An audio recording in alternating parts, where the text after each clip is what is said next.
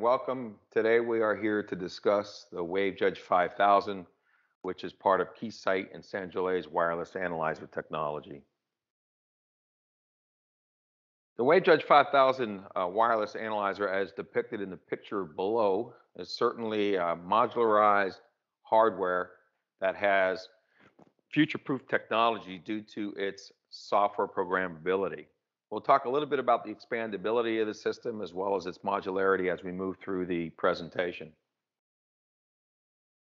Let's talk a little bit about some of the key challenges when we talk about testing mobile communications and specifically modem chipsets.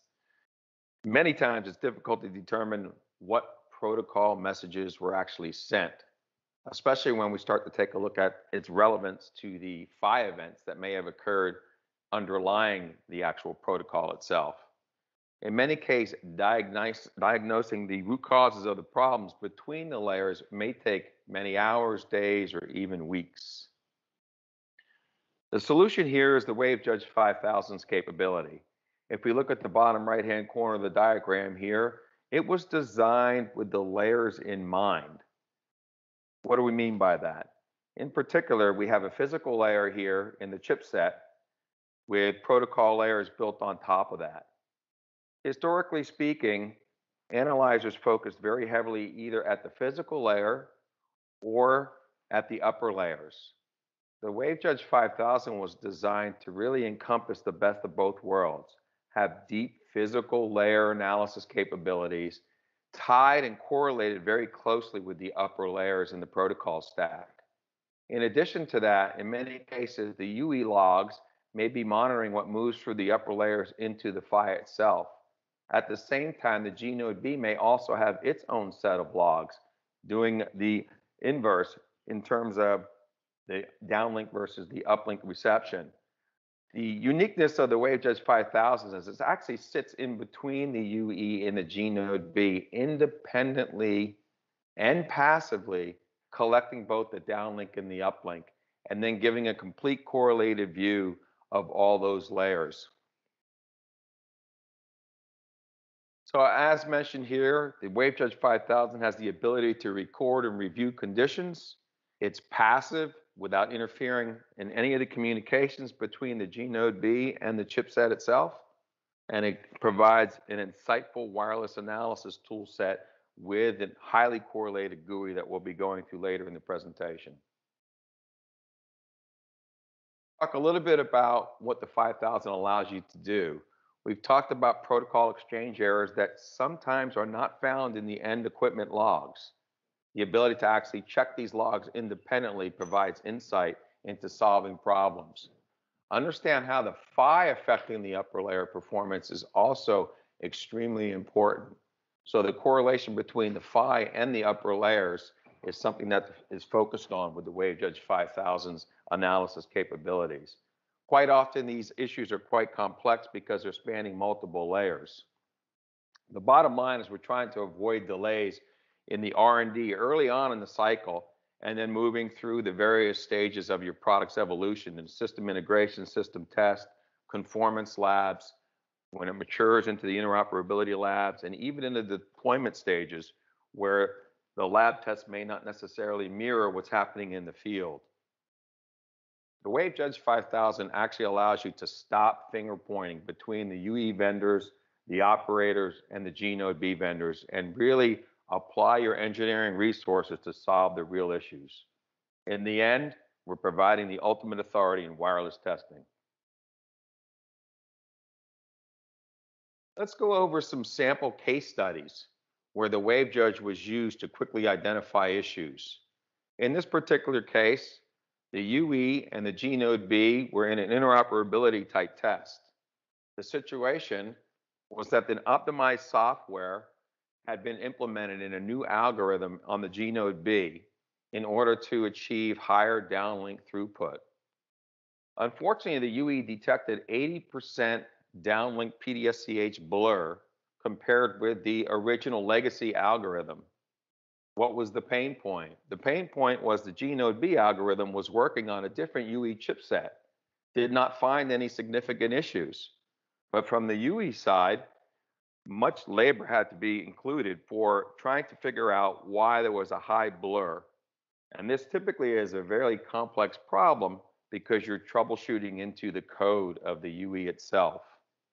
The solution, however, was quite easy, and the 5000 actually analyzed the IQ data and found a bug related to how the UE was calculating PDSCH resource block offsets. Simply by seeing a PDSCH, verifying its analysis results being correct, and looking at the offset itself solved the problem quickly and got the UE vendor back on track. Let's look at another case study.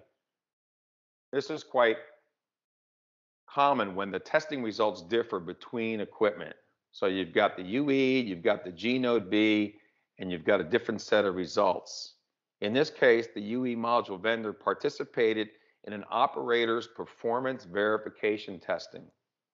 The blur was shown at 100% when measuring the uplink MAC throughput using a 256 QAM and MCS modulation value of 27. What was the pain point? Several test instruments were used and measured the TX EVM for the pushes, also at 256 QAM MCS 27. Keysight's UXM, as an example, showed the EVM submarginal at 3 to 4%. Another test instrument showed slightly higher EVM at 1.2% with no blur. This obviously caused some confusion. The UE module vendor really had no idea who to rely on and how to call a meeting between the four parties. Sound familiar? Time wasted? WaveJudge brought in. What was found was the IQ data for the constellation diagram coupled with the actual CCDF measurement showed in the bottom right-hand corner on port 2 a PAPR problem where the actual CCDF diagram showed saturation and a quick drop-off of the expected data. This caused a phase rotation in the constellation and showed errors caused by that phase rotation. At the end of the day, the WaveJudge again very quickly verified the problem and got the engineers working in the right area. Here's another diagram, talks a little bit about registration sequences, which are quite popular with the WaveJudge analysis tool. In many cases, you're looking at a successful network entry, and the ability to look at both the downlink and the uplink information simultaneously becomes extremely important. In this case, you can actually see downlink in the non-shaded color and uplink in the shaded color. So being able to run through complete network entry solutions and sequences along with physical layer information becomes quite a powerful tool as well, and often used in the UE chipset domain. Talk a little bit about the hardware itself. As you can see, the hardware takes many shapes. Certainly the most simple, basic solution would be a single chassis, one UI high, with the software running on a Windows PC. That system can grow depending upon the test requirement of the end user. In this case, you see 4 chassis daisy chained together using what we call SRIO.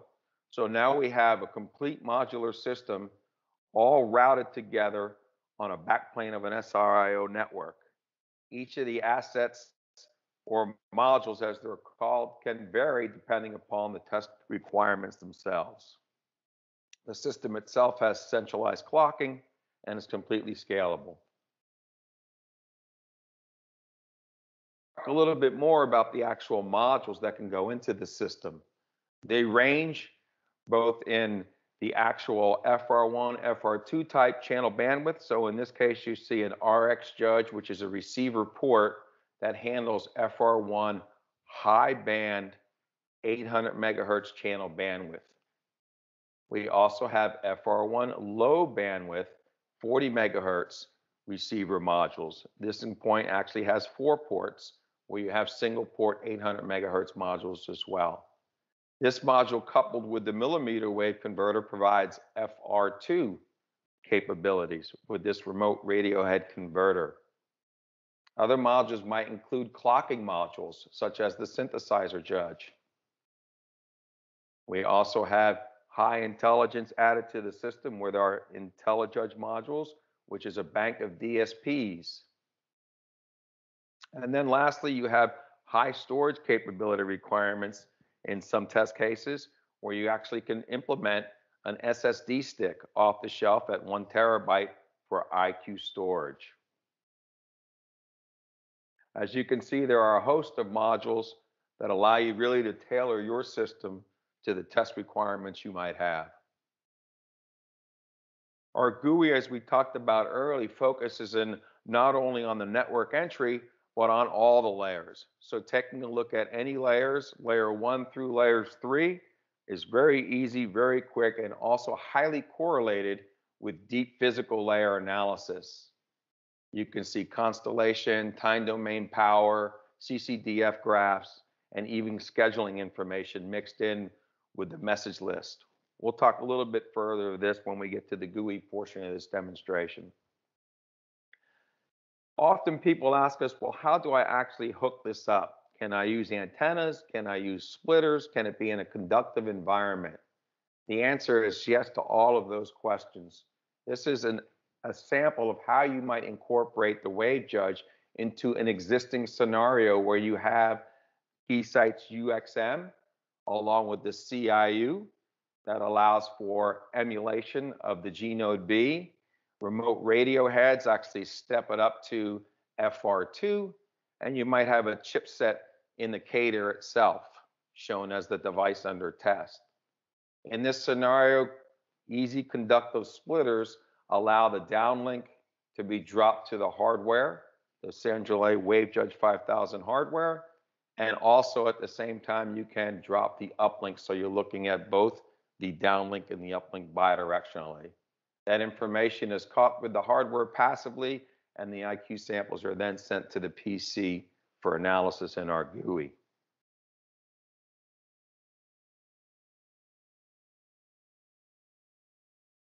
Here's another scenario where you still have the UXM, the device under test in the cater. In this case, early on, you might not necessarily need or have the budget for the hardware. We can actually allow the UXM to collect IQ samples and send those IQ samples directly to the test PC, as well as using the WaveJudge software for further analysis. So two basic ways of actually implementing the WaveJudge 5000 into an existing UXM remote radio head cater type of scenario. Let's take a pause now here and move to the GUI so we have a better idea of once the IQ samples are collected, what would some of the analysis look like from a software standpoint?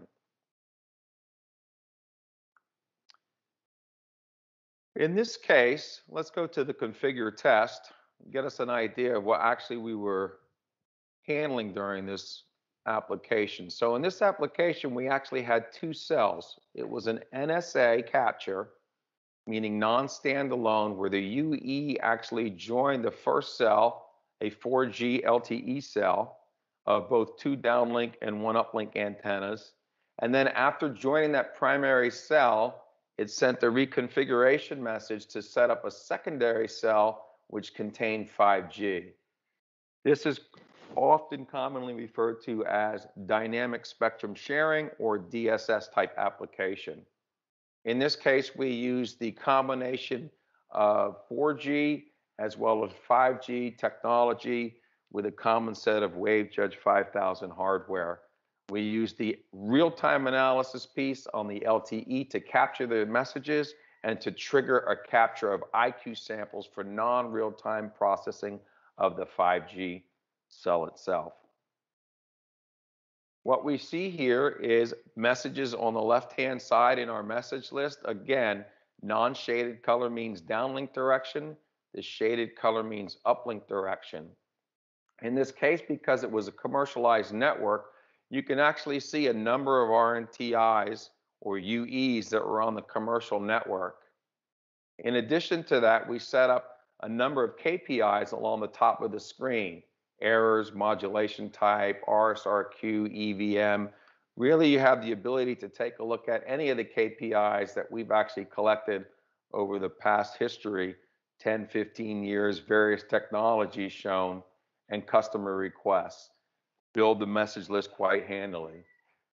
You can also select what layer you'd like, either using the basic detail level or radio buttons, taking you further up the stack, or individually you can choose any of the layers themselves or messages themselves. Along with the message list, we also have corresponding charts. You can choose these charts to monitor the health of the channel itself, such as the CFITch. We can also look at throughput in the downlink and the uplink, EVM in the downlink and the uplink, and various other parameters, including CRC or blur. In this case, you can see because we had a number of UEs, we really were interested in the single UE that we carried out into the field. So we set up a filter to filter out the specific UE that we were interested in. So here you can actually, the filter is applied. You can see now all of the same UNT or the RNTI, which represents a single UE. The protocol analyzer portion of the WaveJudge 5000 allows you to double click on any message. Will give you now the actual hex as well as decimal representation of the message itself as you click through it, and even nested messages within. This is showing you then the protocol analysis view of the system.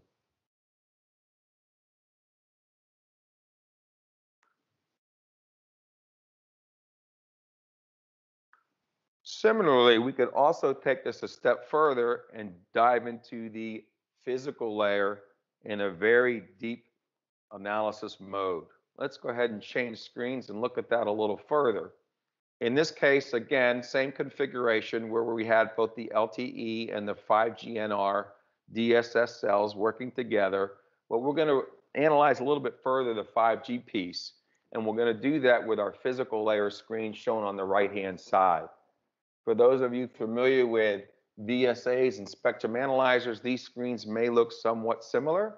You can see constellation diagrams, time domain power diagrams, beamforming diagrams, spectral power diagrams, quite a few charting capabilities, all shown with the right click of a button, and you can choose both time and frequency domain type analysis views.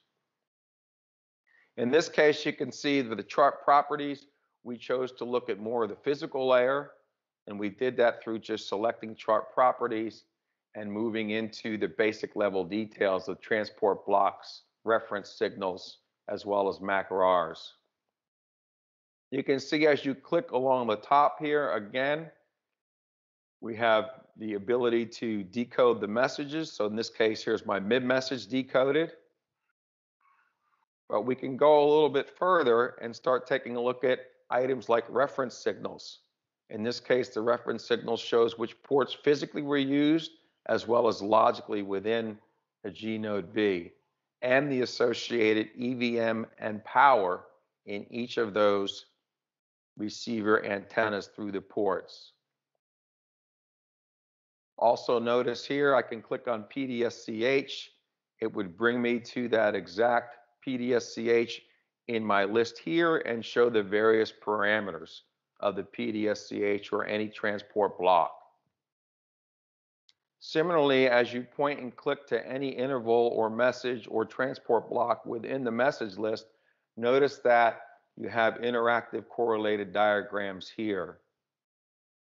For example, if I was to choose the PDSCH in the list, notice in my time domain power, we actually draw exactly where that message began, where that transport block began, and where it ended, showing you both instantaneous power and average power.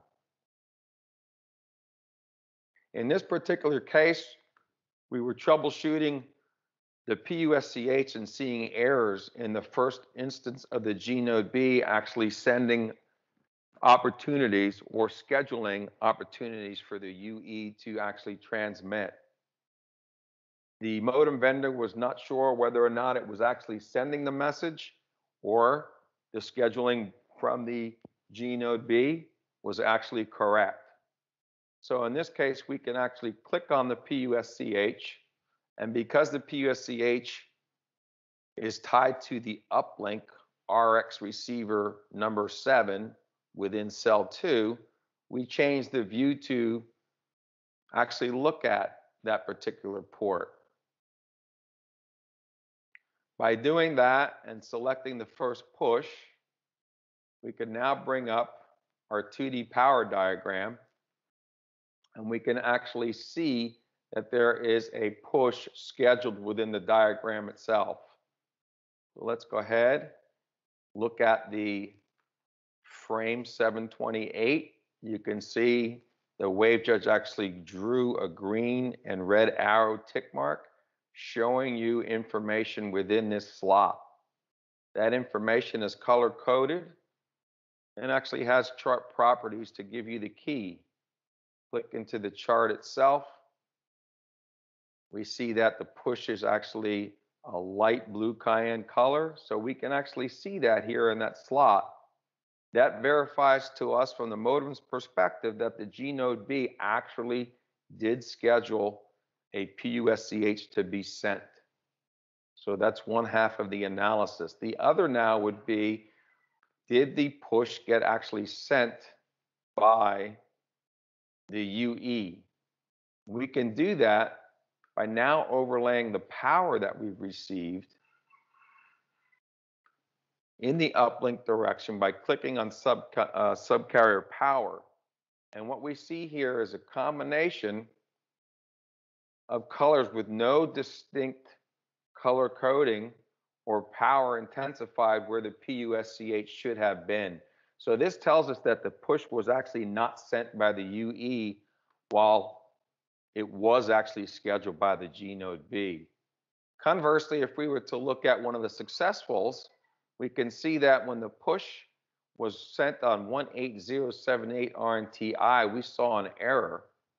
The first entry where we don't see an error is when the push is actually on 18077. We can take a look at that, and we'll also see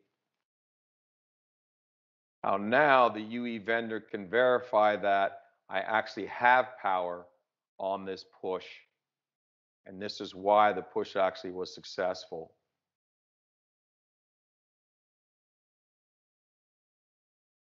You can see here, much brighter power that's scheduled where the push actually was scheduled by the G node B. So again, another way to take a look at how the correlation between lower layers and upper layers occur, and you have a fully correlated system on the right-hand side of the GUI to allow you to quickly troubleshoot.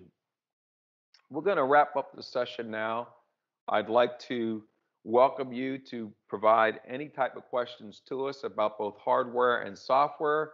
Very easy by emailing us at sanjole@keysight.com.